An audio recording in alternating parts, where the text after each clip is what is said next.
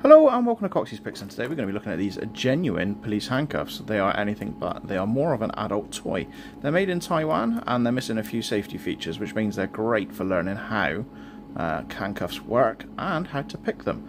One of the things is that these particular cuffs are missing an indent here and a slotted groove across the bow. Now that was designed to stop you being able to pull the bow apart and then lift it through. So ideally you jam something in there, force this part of the actual thing known as the double strand, that would be forced away, which would lift this off the pulls, and then you could pull it free. Now you would need absolute legendary strength to do that, or a mechanical advantage, but modern day handcuffs, they have an indent there and a groove along the bow. So this particular set does not, so that means that we have the cheaper version based on a design in the 80s, so they're kind of cool. So you've got a double lock via a push pin here, so let's just show that in working, like so. Alright, and the double lock is then reset from the key, turning the opposite way that you would think, so it goes around. It reaches the 45-degree point here, and indents with a double lock bar. You'll hear a loud click, and that's it, it's reset. To get the key back out, turn the bow around, and up we are. And that's the double lock removed. Now to get the single lock done, all you need to do is indent the key 45 degrees this way, you'll feel some tension, and then that's it. You pull to a full 90 and you've pulled the pulls clear. Now in this particular set there are two versions. There's one with a single pull, and there's also one with the what I call a pseudo double pull.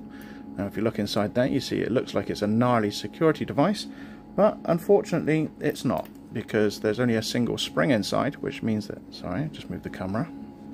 If I action on either one of the springs, both will depress. So there is two pulls acting as one, which means we can take advantage of that. Notice that we've got no anti-shim in the front, nor in the rear, or on the sides. So that means that if you're able to defeat the double lock, you can actually shim quite easily out of these cuffs.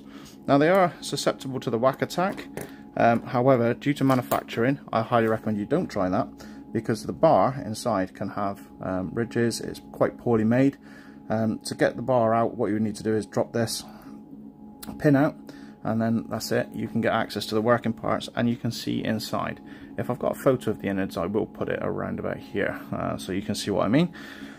Now let's talk about the exploits. Well, obviously we know that it's a handcuff, so it's not a very complex lock, and this particular one has got a very wide keyway. Well, how do we know it's a wide keyway? If we take a standard handcuff key and I place it in, look at the slop. So when I show you on the side, you'll see what I mean. So look at the slop that it can move.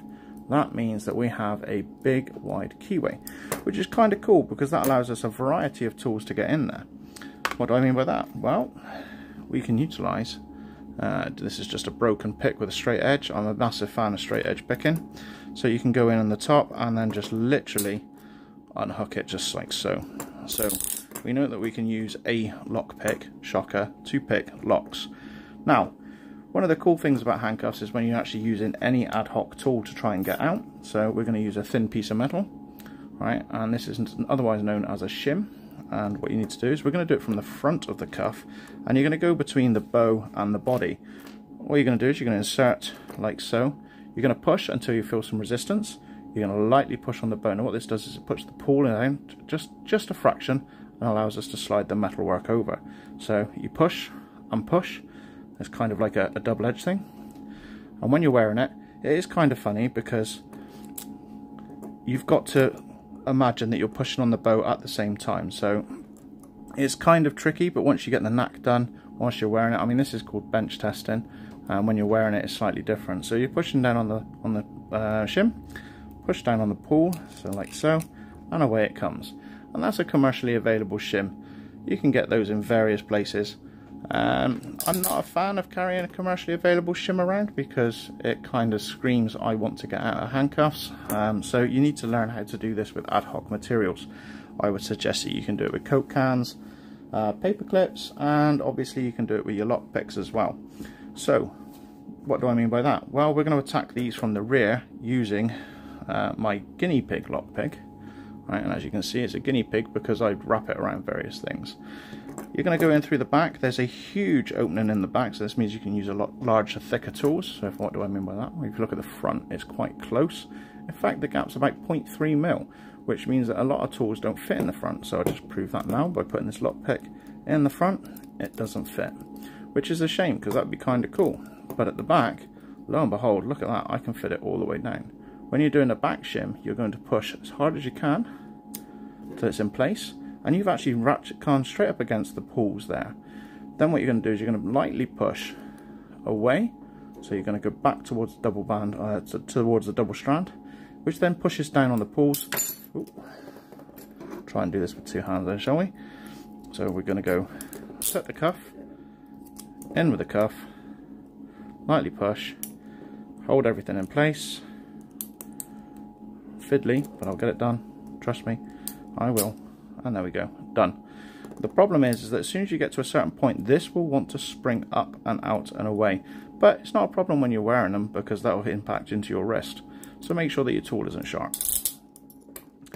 Next thing I want to discuss is my favourite EDC of all time. This is the Parker pen. Right, why is it my favourite EDC? Because they lovingly designed a handcuff tool into the pen clip. There are videos on my channel on showing how to do that, but what you end up with is this, right? And that is a flat edge, straight edge with a very nice curved indent, which is kind of what we need. It wraps around the key post, and so what we can do is we can set the double lock like this. We're going to take our Parker, place it onto the side so it's now in the upright position, lean, grab and undo. It's very quick, so it's going to go in, lean, twist. That's it.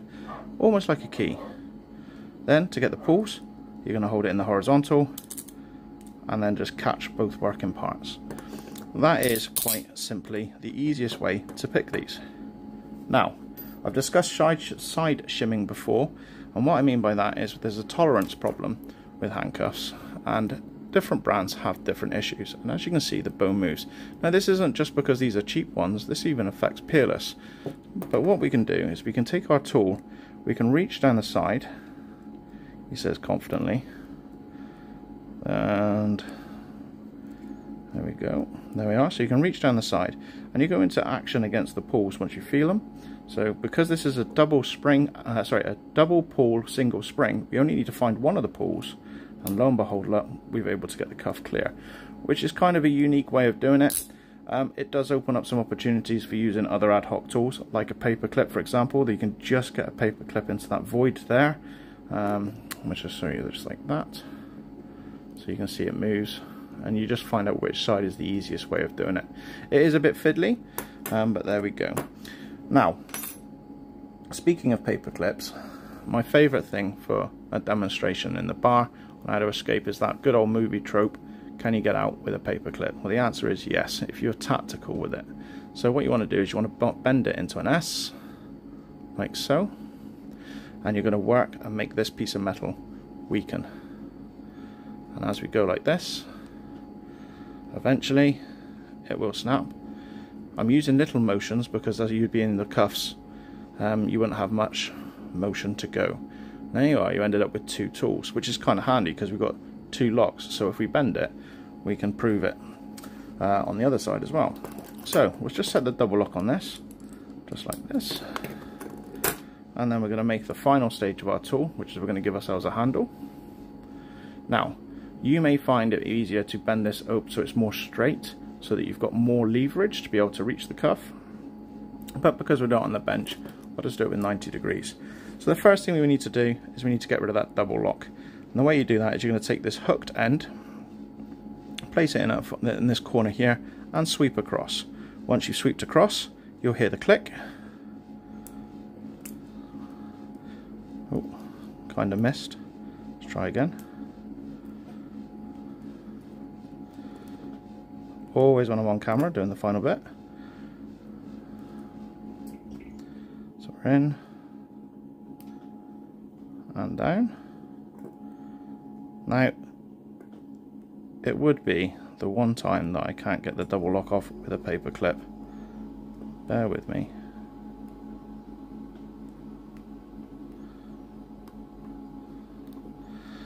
Let me just use the straight edge. There we go. Okay, so as you can see, I cheated a little bit and I used the straight edge through just to force it. Now that's because this particular side, I should have done it on the other side, it's got that manufacturing defect that I said, and it's quite stiff to go. But there are two ways of doing it. Like I said, you could use the hook or the straight edge.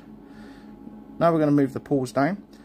Using the hook is easier because you're going to go in and sweep like this. So you're going to go up and around motion and sweep. So you're going to catch the pull. Either one will do. He says, again, just bent the paper clip. There we go. And it undoes. Simple as. Now, if you're like me and you prefer using the straight edge, I find it's even quicker because the straight edge I can direct in, get the pulls and flick up. It's down to personal preference when using a paper clip. Me, I'm a massive fan of straight edge because when the keyhole gets smaller, the avenue for attack gets smaller. So that's why I use the straight edge. So there we are. We've discussed some of the major flaws with these ones and some of the exploits that are available. I highly recommend that if you are learning how to pick handcuffs, you pick up a set of these. They are very cheap, and because they're so cheap, you don't mind if you break them. You can even take them apart, like I discussed before, by just dropping this pin out with a punch, right? And then you'll be able to look at the mechanisms inside. Okay, so there we are. That is the cheap Taiwanese genuine police handcuffs. Apologies for the long video, but there was quite a few exploits to go through. So thank you very much for watching. Stay safe, and I'll see you in the next video. Goodbye.